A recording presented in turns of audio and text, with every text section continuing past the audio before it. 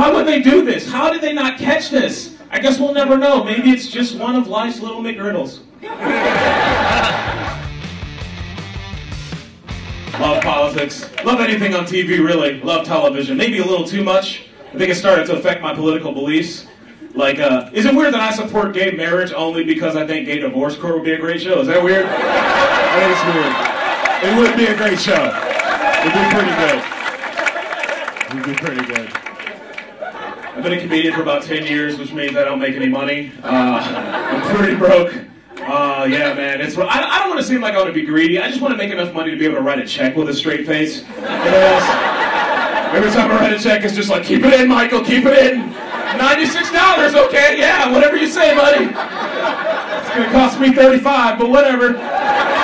Cool.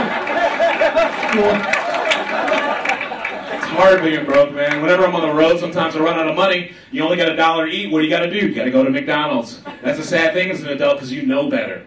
You know that McDonald's doesn't care about their food anymore. Here's a perfect example. They have a sandwich on the menu right now called the McWrap. Like McWrap? Like McWrap. For real. For real. That'd be like if you went to Taco Bell and they had a Mud Butt Bel Grande. It's not good. It's not good. Nobody wants that. Although if you go to Taco Bell, you're probably going to get the Mud Butt Bel Grande. That's free with every order. How did they not catch this, McCrab? How did they not catch this? This is $1 billion corporation. Do you have any idea how many emails were sent? How many conference calls were made? There could have been at least one dude being like, hey guys, I was looking under the specs for this new sandwich and remember that time we were going to have that low-calorie diet burrito and call it the McDiarito? Oh, in a similar situation, guys. This isn't good.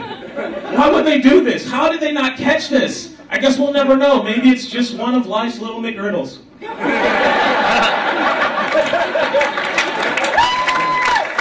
Thank you. You're right. You're right.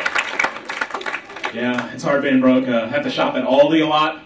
I don't like doing that. Oh, that is not a fun store. If you've never been to an Aldi, it's a discount grocery store, and I'm pretty sure they keep their prices low by not treating you with human dignity. Like, I think that's their business model.